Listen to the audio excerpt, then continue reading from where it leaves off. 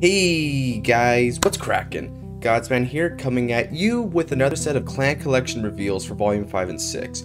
So we've got a pretty big batch this time around. A lot of different clans got some new support here, and also in addition to this being a pretty big batch, this is a rather polarizing batch, I'll warn you. We've got some really good cards, especially the last one we're going to talk about tonight, and also a couple pretty trash cards, for lack of a better term. I don't want to say they're trash, but they're not that great, but we'll get more into that. Anyway, let's start with potentially one of the better ones, which is the new Granblue card. So we got the two other Granblue cards to go with King Serpent, which is actually, get this, 7 Seas support. Yeah, you heard it here first, folks. 7 Seas support. Now, let's go over it. The first one is going to be the Grade 3, which is Ochiboyash.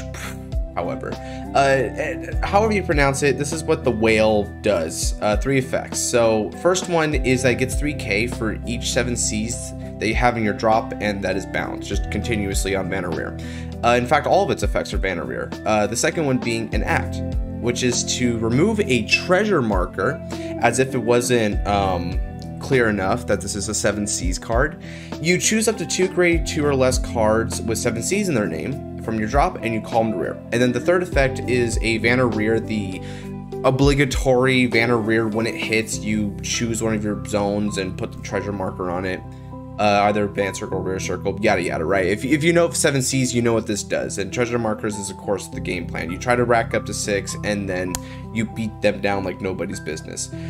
Pretty solid card. Let's talk about the second one, though. So, the grade 2 is Night King Hazes. So Hazes has a pretty sweet couple of effects. The first one being the unique effect, which is Vanna rear when it's placed. Doesn't matter where, and it can be on Vanna rear, so this is a ride target potentially. You CB1 in order to peep top 5, you add a 7 Seas from that top 5 to your hand, and you discard the rest. That's very important. Second one is, once again, the obligatory get a marker if you hit effect.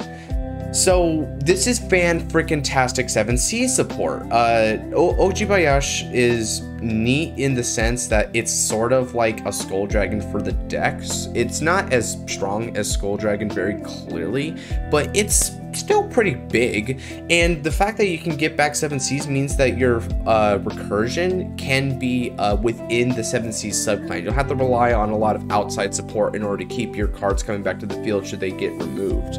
Now, you don't have like this sort of hollow-esque effect where you're getting rid of them a lot, but it's still good, especially in the case of recurring, say, your interceptors, the grade 1 interceptor that intercepts from the back row should you have should you have a marker, right? Although I think it only intercepts from the back row in combination with the main grade 3 of the deck. Nightstorm, I think its name is. Correct me if I'm wrong. Anyway, so that's pretty good skill. And yeah, it's just a good generic grade 3 to go. Well, not generic. It's a good 7 Seas grade 3. It's a good companion grade 3. You don't want to write this clearly, but I mean, if you have to, you have to. At least it has all this effect on Vanna rear, so it's very versatile. Whether it's getting you advantage or just servicing as a beater to help demand the on hits, it's good stuff. Night Hazes is also really good. It's a searcher for the deck, which is great because the more searching, the better. The fact that it's like kind of counterblast is a little bit annoying, but it's not non-negotiable. You have things like Cutlass in the clan, albeit it's not 7 Seas. But one of the things that one of my friends has brought up is Hazes is pretty good in Negerbolt, because the whole thing about Negerbolt is it tries to mill very, very, very fast. You need to get increments of 10 in your drop zone at any given time in order to just hit big and hit lethal. Hazes helps with that, because even if you don't run a lot of 7 Seas in that deck, let's pay attention to the details. The devil's in the details. It pitches 5 from top of deck potentially. Yes, that is true. You peep top 5, and where do anything you know after the hand goes? They go to the drop zone. So even if you don't plus, it's essentially Sea Skeleton Navigator, albeit for a counterblast. That's pretty solid. We do like that. So yeah, I mean, there's not a lot of other things to say other than this is good stuff for 7 Seas. Will it push the deck to any sort of competitive relevance? No. But maybe it's a rogue contender now? maybe not. It's an interesting case because Granblue isn't really much of a rush strategy. It can hurt you really quick, really early, especially if you happen to go into, say, Columbard, Nego Ship, and stuff like that. It can rush you early, but it wasn't really oriented as such, in my opinion. This being like a rush-centered deck is pretty deadly, but the critical weakness of 7 Seas was never about things like consistency, in my opinion, or nor was it like having a big beater necessarily. I think the biggest thing about 7 Seas is the on-hit reliance.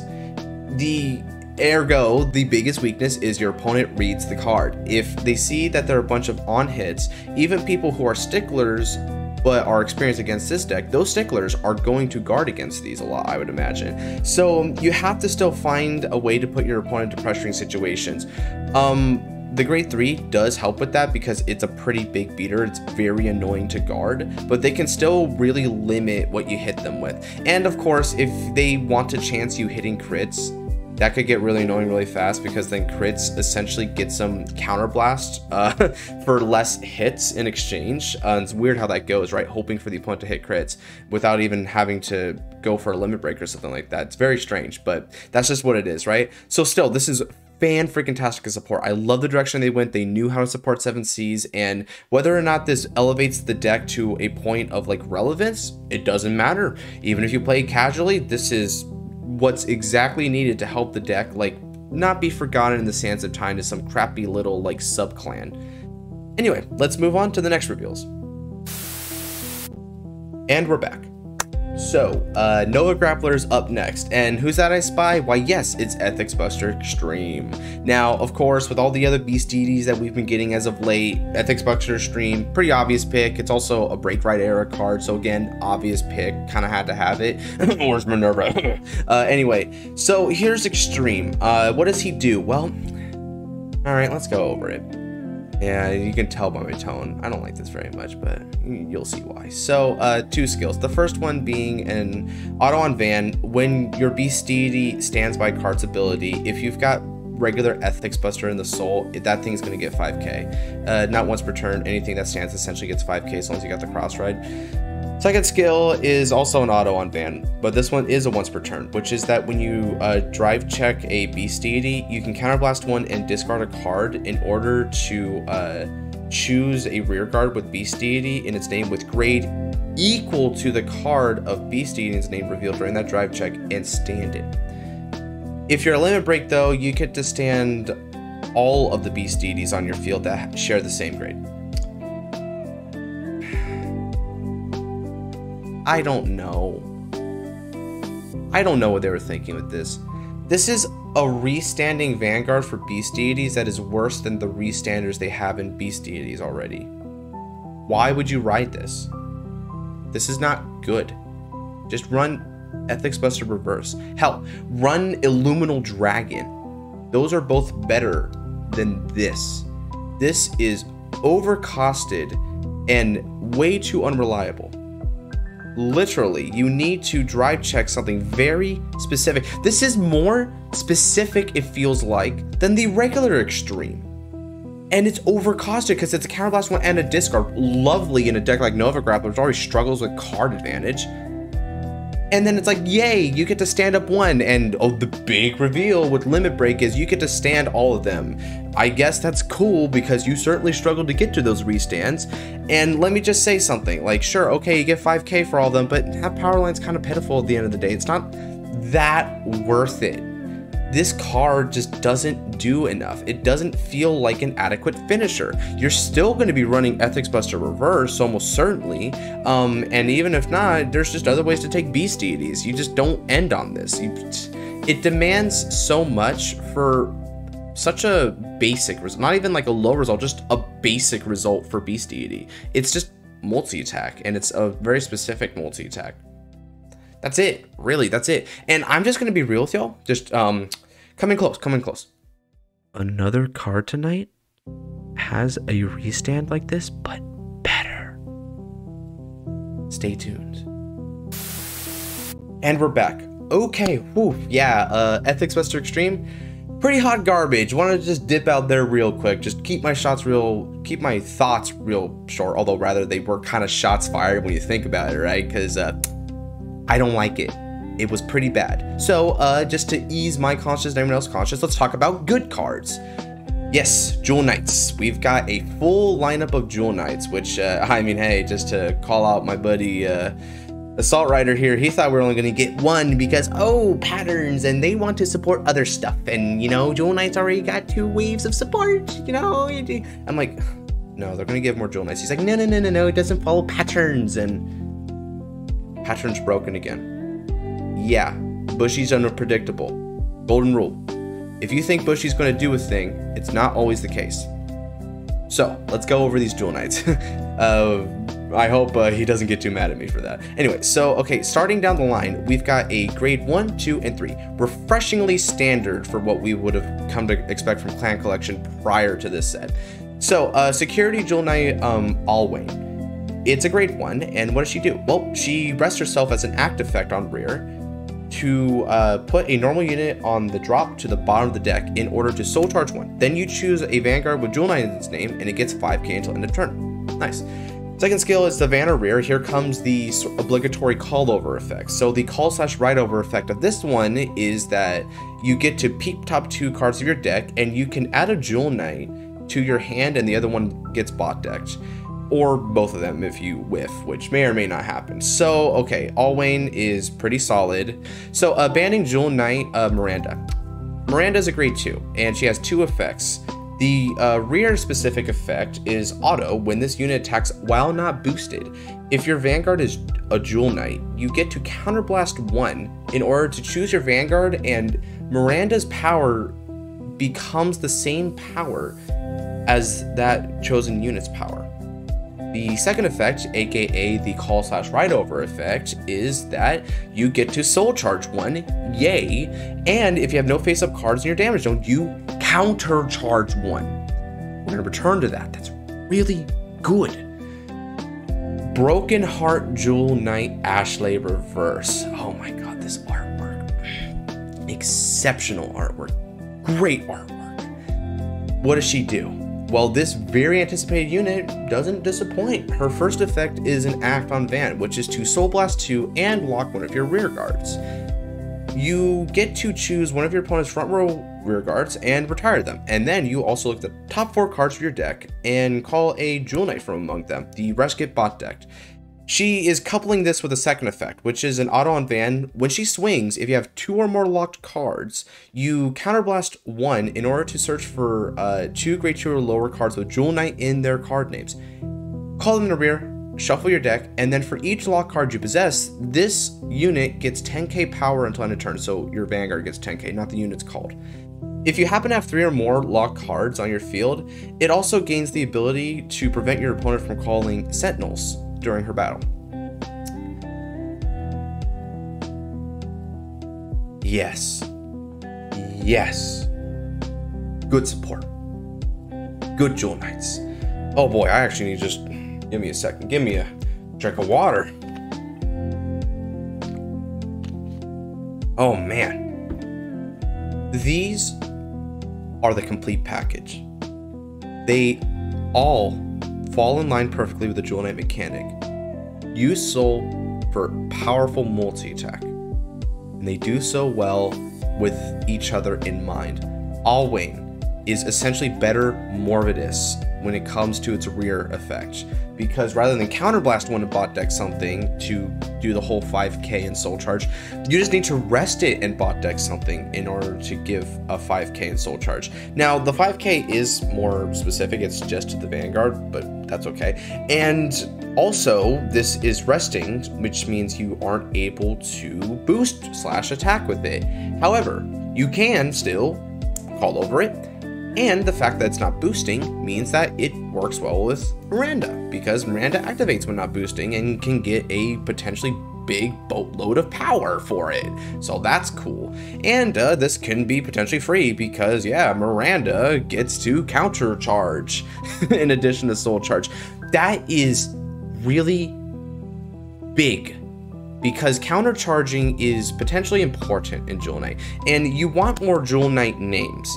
So you don't want to run countercharger options, which are rather low in a deck like Royal Paladin. You didn't really have good counterchargers. Altmile has countercharge, but that's because Altmile's whole thing is flipping down a bunch of damage anyway, right? This is an exclusive countercharge potentially for Jewel Knights. Not exclusive in the sense that only Jewel Knights can use it, which makes her especially kick-ass. She's potentially generic. But just the fact that she gives that option to Jewel Knights just widens the toolbox. The more things you can do by calling over Jewel Knights to further the offense, further your variety, keep yourself going into the long run, the better. And Miranda fills that role perfectly. Solid grade 2 attacker, even more solid than Lael, to be honest, and has the unique utility of countercharge, because you're counterblasting for her, counterblasting for Salome, and I guess you could also counterblast for Morvidus potentially, but you could also counterblast for when you call over Ashlei for that crit, which is relevant. And that can be especially relevant because Ashlei Reverse gets more threatening when you do the cross ride. After all, the Sentinel Restrict is pretty devastating, albeit you need to Soul Blast 6 in theory in order to get it, but you are plussing at least 2, probably. I mean, you could plus a bunch, although considering you only have 5 zones and you're locking 3, actually no, you could call something and then lock that thing. So yeah, you could be plussing 3 off of that if you chose to Soul Blast 6. And you're also gonna potentially neg your opponent's front row in the process. So this is very much in theme with what Ashlei originally did. You know, you get to snipe an opponent's rear guard and then summon something new in response, and it's taken to the next level. Now, when you combine this with the base Ashlei, who gives a crit, suddenly she's big as hell. She's big. She with force markers, she's going to be hitting like 40+K power. That's huge. And then with the crit, that's threatening. If your opponent's at 4, it's threatening lethal. If your opponent's at 3, you can potentially hit a crit trigger, which will then threaten lethal. That is a good finisher. Now, one thing I will note about Ashlei Reverse is she doesn't have a call/ride over effect. She's the only one who doesn't have something like that. So this just pushes more and more the idea that she is meant to be a finisher. Sure, she gains you advantage, albeit for Lost Soul Blast, but I don't think that was intended. It was intended to close out the game as much as possible, no matter what your game state was. And it does it quite well. It gives you extra calls for potentially 5 attacks, as well as your Vanguard being dummy thick in more ways than one. Anyway, so yeah, that's really cool. And of course, with locking in general has synergies with both of this, because you can lock Alwyn after it's rested itself and used its effect. And on top of that, if you have a back row locked, that even more makes Miranda very powerful, because it can still swing huge without boosting. And Miranda's countercharge couples very nicely now with Ashlei Reverse's counterblast cost. So there's just so much to love here about this. These work so well with one another that you could see that there was a lot of love in this design, and they work well with other Jewel Knights. And just taking it from the general Royal Paladin aspect, these are potentially splashable. Alwyn is a little bit weird with her call/ride over effect, because it's not as beneficial as Eunice or Morvidus, which are essentially +1s, or in the case of Eunice, you could neg 1 on the opponent. But in the holistic card advantage thing, you're plussing. This one is a plus that could very well whiff, and that's an issue. But it's a very consistent countercharger. Not countercharger, soul charger. So, depending on how you have built your deck, you could still run Always as a part of the Jewel Knight engine. But even if not, Miranda is definitely an include in the Jewel Knight engine, just for the fact that she is a counter and soul charger. Now, for having the first effect be locked into Jewel Knights, that is smart, but it might not stop her utility. We'll have to see how Royal Paladins go about their combo plays, but this has a boatload of the potential. Ashlei Reverse herself may fall short of Salome though when it comes to being a finisher/main Vanguard. Salome having the essentially front row restand, because even the Vanguard gets to restand, and for a pretty similar cost, Counterblast 1, Soul Blast 4, It does make for more devastating multi-attacks, and you also gain some great advantage with it potentially, and you get to proc a lot of call effects. Ashlei Reverse doesn't do that so much. However, this is great because one thing about Salome and regular Ashlei is for like being big Force Clan numbers,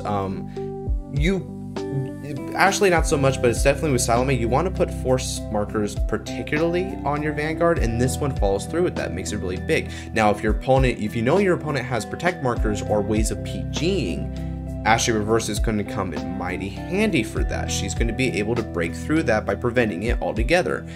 That's good.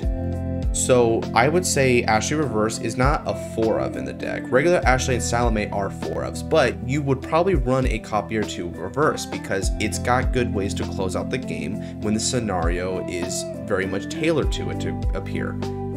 Overall, I would say that when you just objectively break these down, these are some of the best reveals we've ever gotten. And just in line with that, we've gotten incredible reprints. We've essentially reprinted the clan selection Jewel Knights, which was so important because Lael and Ashlei were pretty expensive, not gonna lie.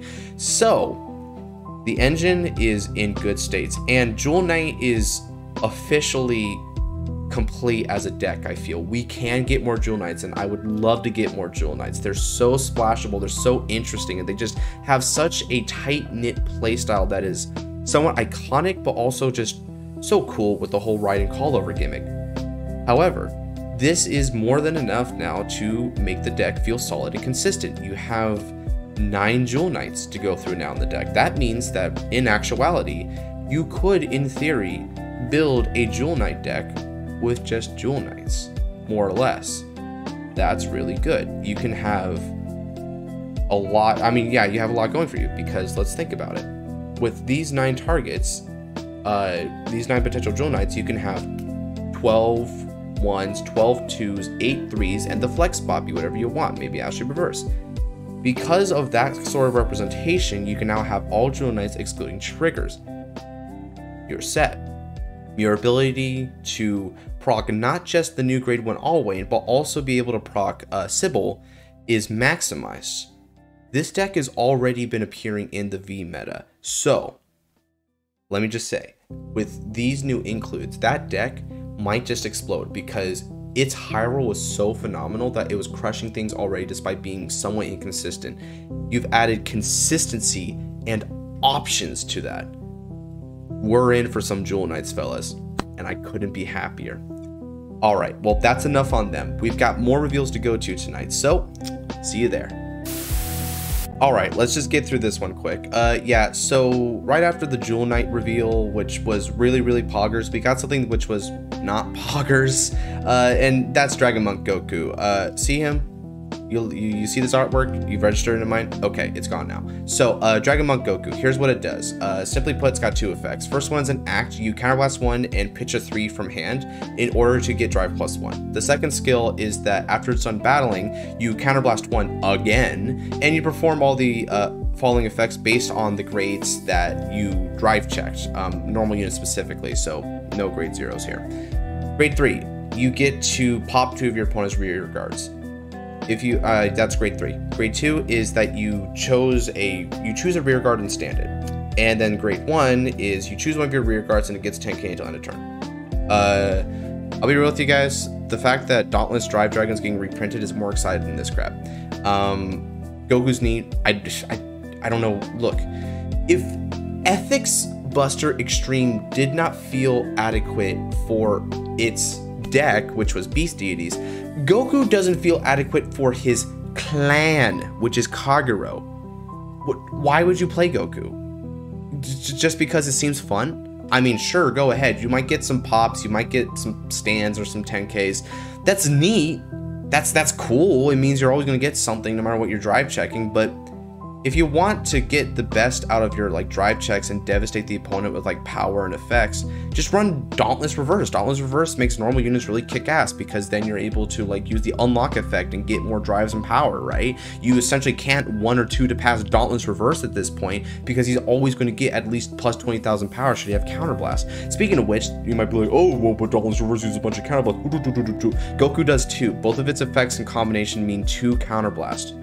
It's not worth it. Dude, you're essentially counterblasting 1 to break even in card advantage just for the hope that your drive +1 will allow you to proc different grades. And that's hope because you don't really stack in this clan. I don't know what you do with Goku.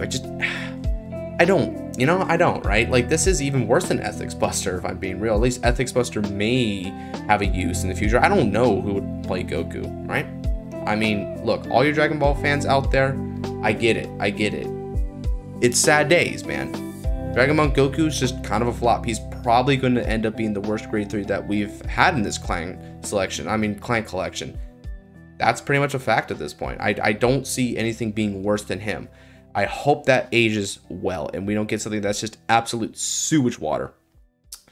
And yeah, why even say more about him? I just don't like him. There's no point for him. Artwork, kind of neat. Whatever. Meh. Anyway. One last reveal, and this one. Prepare yourself. See you there. And we're here, the final reveal of the night, and holy crap, it is Vowing Saber Dragon Reverse. Yes, the very first reverse unit we have ever gotten, and now he is finally being retrained in V. We've been waiting for so long to see this guy, and he's finally arrived. He's finally here, and I'll just tell you straight up, he kicks ass. Let's talk about it. So, Vowing Saber Dragon Reverse, Eradicator. What do? First effect is an act. Once per turn, you counterblast 1 and lock one of your rear guards. Your opponent chooses 1 card from their hand, rear guards, and drop zone, and binds them. Oh boy, Trishula, is that you? It's not even done yet. Second effect, just to synthesize this, because it's kind of long, this is the Vowing Sword Dragon effect. So whenever it sees a binder in the from deck, it asks your opponent, hey, bind another copy and I get 5k. If not, I'm going to give something 10k. Cool, great. Except now with the first effect, it can proc itself. Third effect, and potentially the most devastating one. Auto on Van. When this unit attacks, if there's a total of 1 or more cards with Vowing Sword in its card name in your soul or on rear circle, you counterblast 1 and soul blast 1. Choose 1 of your rear guards and stand it. But if you're at limit break, stand all, I repeat them, all of your rear guards. What the hell? This is so freaking good.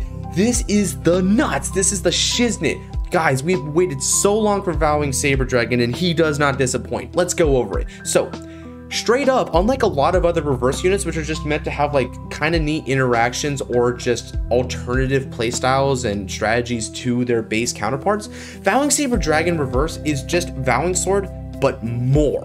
It's got the Vowing Sword effect, albeit not like the quote-unquote break ride thing. It's got the main effect, but now, key critically, it can proc itself. And 3 times at that. It's got the Trishula effect, and it's such a strong Trishula effect because you don't minus at all. Sure, you lock a card, but that's not a minus.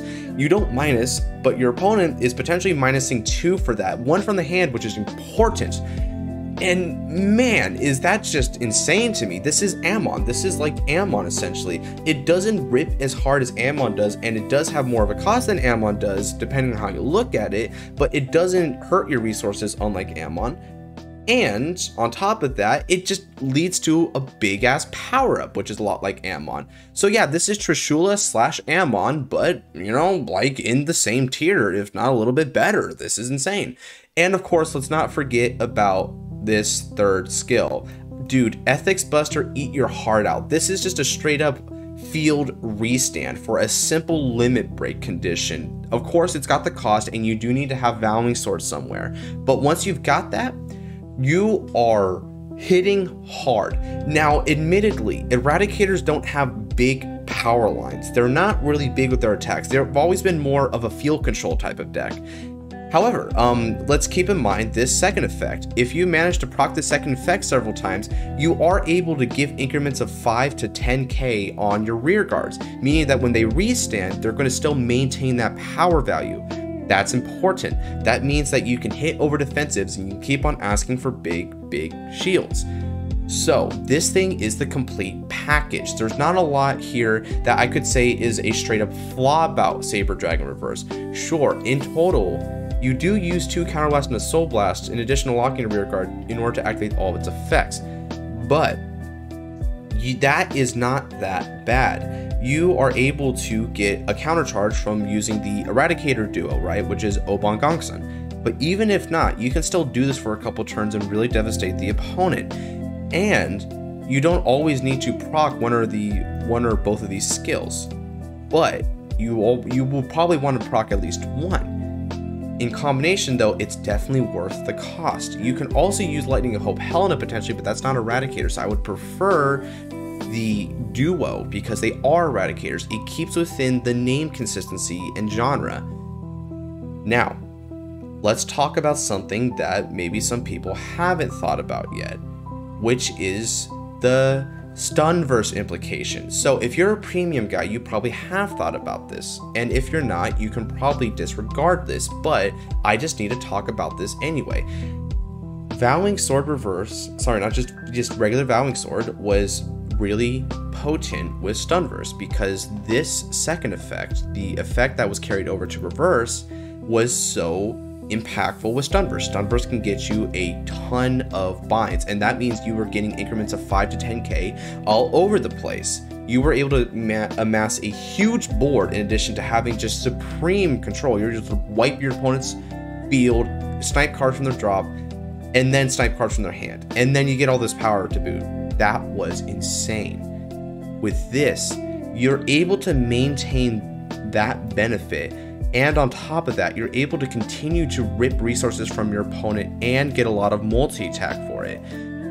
This is going to do it. If we weren't already going to ban Stunverse, this is going to enforce that. I get the feeling now, and this is just my theory, that they released this knowing about the Stunverse implications, but with the ban list that's coming up, they're actually going to hit Stunverse. That way, this won't be so bad. And if that's the case, then we're in the clear. If not, there's way too much to be concerned about here. This is going to bump Eradicators up to the top level. There's just no doubt about it. Eradicators were already really strong. Stunverse was busted. This is going to just make it more busted because it synergizes with it way more than Vowing Sword did, because it just is Vowing Sword, but more. So yes, I would not be surprised in the least if this was a strategic move in preparation for that Stunverse ban. But even moving away from that, another premium deck to talk about is Link Joker. Link Joker can potentially use this, albeit you won't be getting this third effect because it is Vowing Sword specific. This is Vowing Saber Dragon Reverse. You do need the base form, and Link Joker doesn't have access to it.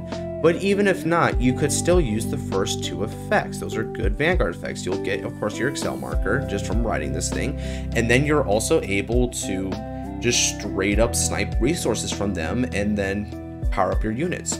This is cool, especially since when you think about it, Link Joker also has bind units. Things like the leaders especially have the ability to bind the opponent's cards. So the synergy is definitely there, and I think testing is warranted for how well this reverse unit works with that deck. Overall, this thing is the nuts. It's one of the greatest reverse units, if not the greatest reverse unit we have received thus far. This reverse unit is just the complete package. It is stacked. It works well with everything within the Eradicator clan. And for the cost that it does possess, it does so much. We can just see clearly the power level this is at. I have said this 1,000 times, but I think it holds a lot of impact to repeat it here and now. Clan Collection Volume 5 and 6 has raised the bar in some categories. We've had trash like Goku and Ethics Extreme. But then we turn over to things like Vowing Saber, and this is the kind of level of card design that is sort of unprecedented in the previous 2 clan collections. We got strong cards such as Raging Form, which was really strong. Ammon and Salome were also really strong, but I would argue that just on paper, the benefits of this card is immediate. We're going to be seeing this doing some damage, especially in premium. In V, I do not know for certain whether or not this will push Eradicators to like the meta level, but it will sure as hell push that deck pretty close, if anything. Eradicators have lacked a couple things, and although it doesn't help with the department of card advantage, it does help with the department of being able to use your rear guards to help close out games rather than just being a Vanguard-centric strategy that gets shut down by PGs. That was always a problem. With this, that's not the case anymore. So now you have the ability to buff your rears and make them threatening for a lot more multi-attack. That, in combination with things like Rising Phoenix, Spark Rain, and Demolition Dragon, helps to keep your binds going on, more multi-attack and more power. So yeah, be on the lookout for this one. This is one of the best reveals we've had, period, by a mile. We waited so long for Vowing Saber, but I can tell you for a fact, it was worth it. Alright then, that's going to do it for today's reveals. I may have gotten a little bit serious there, but I just really had to emphasize this last one. These were pretty good reveals. Well, actually rather polarizing reveals. The Jewel Knights, Vowing Saber, and even to a great extent, the 7C support were great. We're not going to talk about ethics. We're not going to talk about Goku. Move him to the side. Hush, hush. We got some great reveals tonight, and it makes me more and more hyped to see what they do next. Glendios is still on the way. That's a big one to look out for. We still have Aqua Force on the way. We still have Spino Reverse on the way. There is a lot to look forward to, and I hope to be able to review these with you guys and see just what Bushy has up their sleeves. The design department has been pretty good. They've had some flops like the Unmentionables, but nevertheless, I'm still very hopeful because this set has been proving to be quite big, if you ask me. So yeah. With all that said, if you would like to see more Vanguard content, do subscribe down below and check out some of my other videos. And with that, take care. God bless.